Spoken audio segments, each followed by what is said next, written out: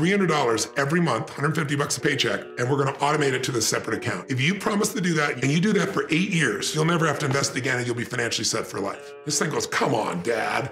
8 years, $300 a month, what is that? If he does the math, he goes, that's over 8 years, $28,800. $28,800, how's that gonna do anything? Especially if I don't add any more money after 27 years old. He goes, let me show you, son. Market's gone up 10% over 30 years. Let's apply a lower number, let's do 8%, be conservative. Let me show you what the numbers are when they compound. You know how much he has when he retires? $1.8 million, and all he put in was $28,000. Listen and pay attention. Listen and pay attention. I have a mentor. His name is Richard Fang. I posted one of his videos on my page the other day. I gave him a shout out, showed him some love. He nearly 60 years old now. He started investing into index funds like what he's talking about when he was like 20-something years old. Excuse me. On average, index funds average around 10% return. On average, it averages around a 10% return on your money. And then it compounds. Compound interest, and then it compounds.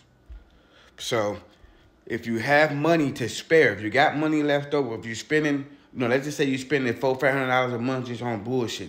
You may be spending $400-500 a month on whatever, right? Stuff that don't make you no money, stuff that you're just playing around with it.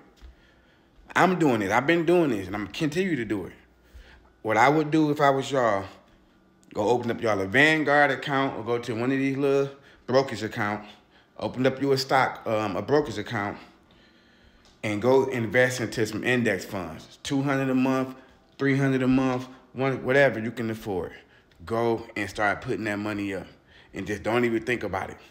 Let that money just compound interest over time. Richard, this is my mentor, Richard Fang. He told me that he did this when he was 20-some years old, all the way up until he was in his 40s. On top of he still, investing into real estate. He's still a businessman. He still got businesses. But he just did this on some just, this money he put away that's just going to just make money for me without me having to do nothing. I mean, he looked up, he was a multi-millionaire. His brokerage account had millions on millions on millions. So he blew his mind. So what I'm saying, y'all, we got some extra money laying around. Go open up your brokerage account. I have a Vanguard account. Go open up your brokerage account. Put that money in there, $300 a month. Like he's saying, 8 years, then after 8 years, stop putting money in. Let that money just compound. Then you look up, you'll be a millionaire by the time you want to retire. On top of continue doing what you're doing now. Like continue to invest your money into real estate. Continue to invest your money in your companies. But hold on, let me show y'all something. So just to show y'all that I'm not gassing y'all about the annual returns on index funds. As y'all can see, the average return is around 10.26% since the 1957 up until 2023. How many years is that? How many years is that? Almost 100 years?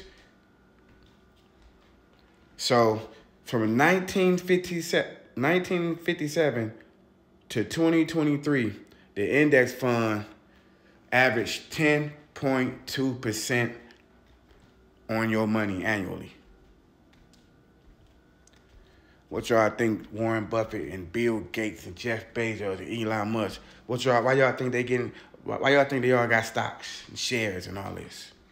We got to get in the game, y'all. It ain't hard to do. We blow money all the time on dumb shit. Jordans, traveling, food, liquor, weed, drugs, haircuts. I mean, we blow that. We piss $300 a month.